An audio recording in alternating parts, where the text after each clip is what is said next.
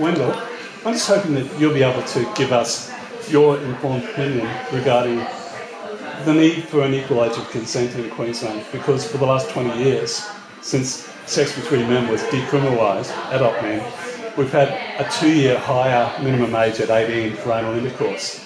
So can you see that this presents a problem for young people, and do you reckon that the age of consent should be equal at 16?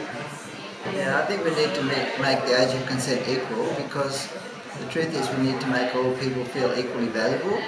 Because if we want safety in society, we need to have equal value of every person, whether it's male, female, or straight or gay. Otherwise, people feel less valuable or different or stigma. And that's really important, because the truth is that most teenagers will start exploring sex before the age of 16. And currently, even all the law says that all sex under the age of 16 is illegal.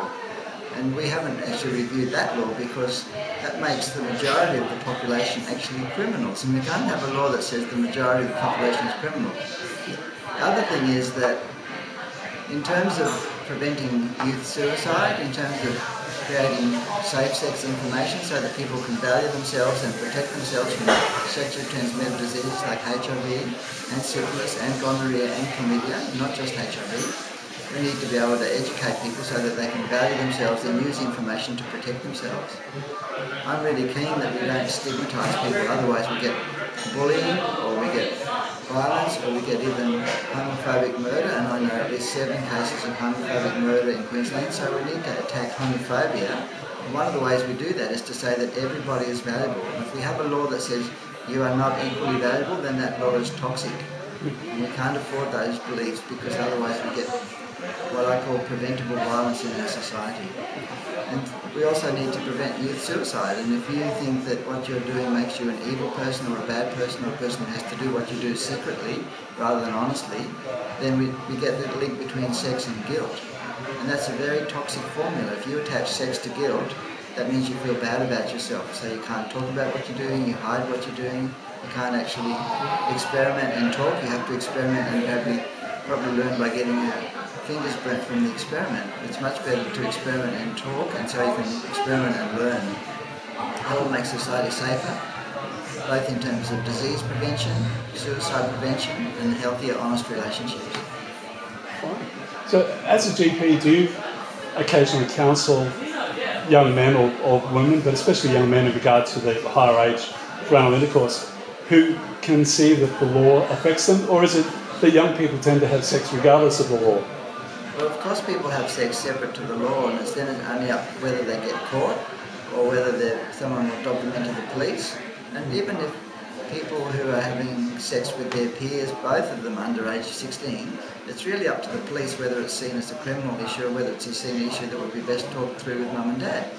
And so if it's an issue between a person under 16 and over 16, like a 17 or 18-year-old, I do give them the information about the law so that they don't find themselves getting into legal problems, but that doesn't mean that they don't love each other. Yes. And so they need to be aware of what they can do and what they can't do without breaking the law. But it doesn't mean that they don't necessarily do things that aren't outside the law, and so if we make them feel guilty or secretive, it's not healthy. Yeah. There's a lovely young man 10 years ago that I interviewed up in Toowoomba who told me that his life was saved because he was able to speak honestly with his family GP at 16 about the fact that he was gay. And he said that he saw at high school how an effeminate boy of the same age had his life made absolute hell, and here was Don, a straight acting 16-year-old at the same school who was passing and avoiding this, and he internalised the fear of being attacked to the point where he was having a nervous breakdown and turning from an A-grade student, A's and everything, to failing. And yeah, it's just lovely that he could say that being able to talk honestly with his GP saved his life. So I'm hoping that there are more GPs in Australia that are just like you. Yes, and already we've seen in the Northern Territory that the government made a rule that if doctors are aware of people under the age of 16 having sex, it's legal mandatory that they have to report them. Well, that's really breaching the safety of the doctor-patient relationship, which is really a disease prevention strategy and a life-saving strategy. Otherwise, people can't talk anywhere and are vulnerable to feeling depressed or suicidal. So we need to have a society that, one, values all people and values honesty and looks at the reality of what people do and has laws that reflect that rather than have laws that say we'll use it to discriminate against some people and make some people feel less valuable or have to do secretive things.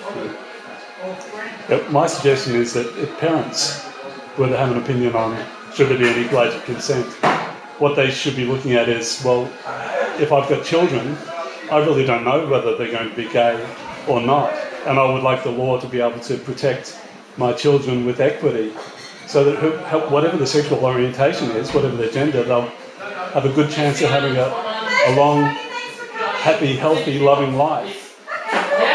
And that begins with the law. It does. The law can't make people love each other, but the law needs to reflect the value of all people so that it can really reflect safety in our society.